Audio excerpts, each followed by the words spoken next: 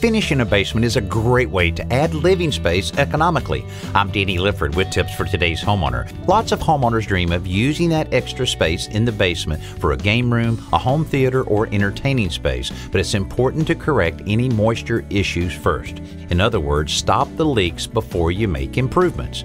You can tell if moisture is coming into the basement by taping a piece of plastic to the wall or floor and watching it for a few days. The amount of fog or condensation will tell you what's getting in. Even if there isn't a big problem, it's a good idea to seal those masonry walls and floors with a waterproofing material.